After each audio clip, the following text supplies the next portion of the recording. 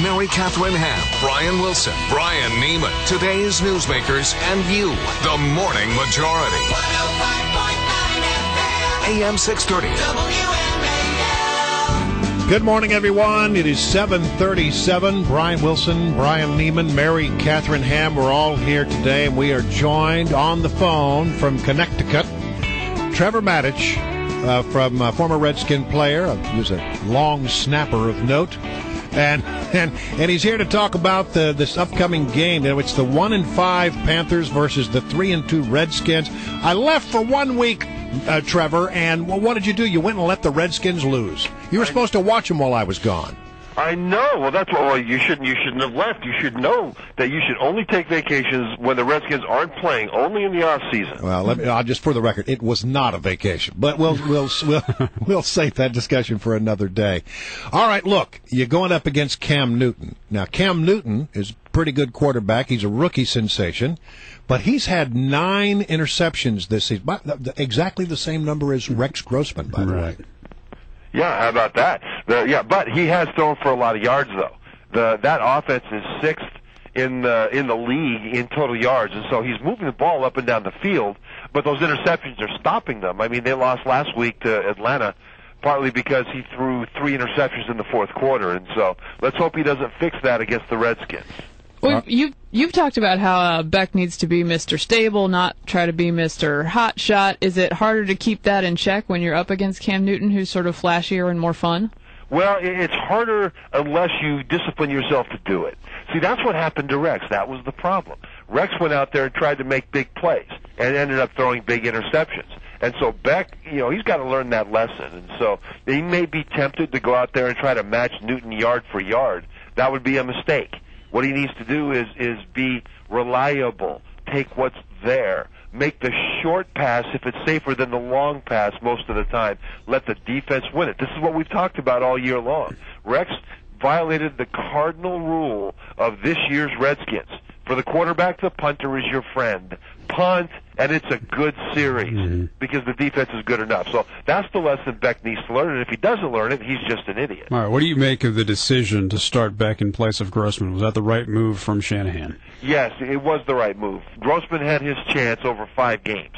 Redskins have 11 turnovers. Grossman has a hand in every single one of them, all of them. And so this was the right move. The players in the locker room want to win. They watch the tape as well. And they know that Grossman has kind of melted down. And also, at the end of the game, in the press conference afterwards, Grossman kind of melted down. Yeah. He went through all 4 of his interceptions with the press without being asked about it. And one of them was really Fred Davis, the tight end's fault, because he didn't cross in front of the safety. And so the safety stepped up and intercepted what was otherwise a pretty good pass, but it was a bad route. Well, Rex needed to have said that either nothing or that he needed to have made a better throw, even though it really was the receiver's fault. Instead, he pointed out to the press and all the world that one wasn't his fault. It was Fred Davis's fault. Yeah, throwing your receiver under the bus, never a good thing. How much optimism should Redskins fans have with John Beck as the quarterback? I mean, let's be honest. If it was a fair, open competition in the preseason like Shanahan said it was, he lost out to Rex Grossman, who a lot of people don't have confidence in, and threw 9 picks in his first games, and is a guy who's been around the NFL for a while and is a little bit older and has never really gotten a real true chance in the NFL. I mean, what's the confidence level in John Beck moving forward? Yeah, it's unknown. But if all he does is not throw it to the other team, it's probably better. What the Redskins have tried to do this year, really the last couple of years, is build up the core of the team. You look at their draft choices. They drafted Trent Williams, left tackle, Brian Arakpo, and Ryan Kerrigan. They're building up the core of the team, which is important. And this year they did not go for a quarterback. And it's okay, because had they drafted a quarterback this year, then they wouldn't have been, especially high, they wouldn't have been able to take maybe Kerrigan or somebody like that. Some of these good players that they're building the core with. And if they bring in a quarterback next year, they'll be a much better team around that guy. So right now, it's kind of biting them because Grossman isn't what they expected him to be, that caretaker.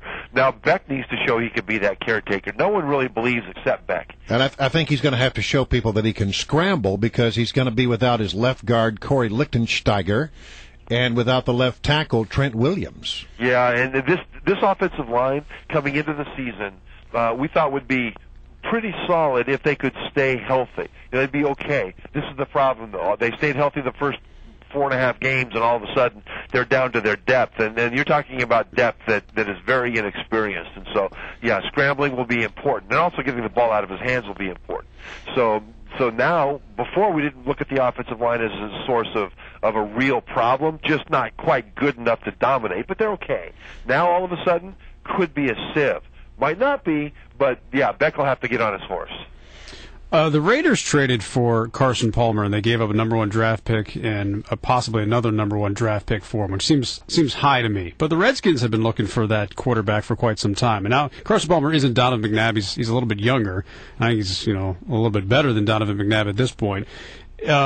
Should the Redskins have made a play on him, or do you think they did in the offseason at least? I know the Bengals didn't want to trade him, but what do you think of the Redskins' interest in Carson Palmer? Should there have been one? I think it shows a tremendous savvy on the Redskins' part to not do that, because they would have had to have at least matched the Raiders' 2 first-round draft choices for a veteran quarterback, and I think they're not a quarterback away. They still need to build up more places, and to give up 2 first-round draft choices, I think, is one of the reasons that the Raiders are the Raiders. Now, they're actually having a good season this season, but they keep on impeding themselves in the long term. Look at the teams that consistently have been the class of the league. Look at Pittsburgh and New England and really Philly, except for this year. What they do is they get young players at the expense of older veterans. Well, what the Raiders and the Redskins have done is they've given up the opportunity to draft younger players to get older stars. Right. All right. Let me phrase it this way. What's more important to have for an NFL franchise? A starting quarterback who is a franchise starting quarterback or a really good coach? What's better? What would you rather have? Oh, I'd rather have the franchise quarterback. Right. Yeah. But rather than a franchise quarterback, I'd rather have a dominant offensive line. See, I'd rather have a great offensive line and a good quarterback than a great quarterback and a good offensive line. I agree with you on that one. All right. Before we let you go, they're going to win this weekend? Yes, they're gonna bounce back. They'll beat Carolina. I think they'll confuse Cam Newton and continue his series of interceptions. And we'll be well on our way to those 10 wins that I predicted early in the season. On your way. But Brian, you can't leave the studio again. You can't. I'll be right by my TV set, I promise. And marijuana is still illegal in this country. I just want to point that out to you. As well it should be. Where'd that come from? See you, Trevor. Thanks, Trevor.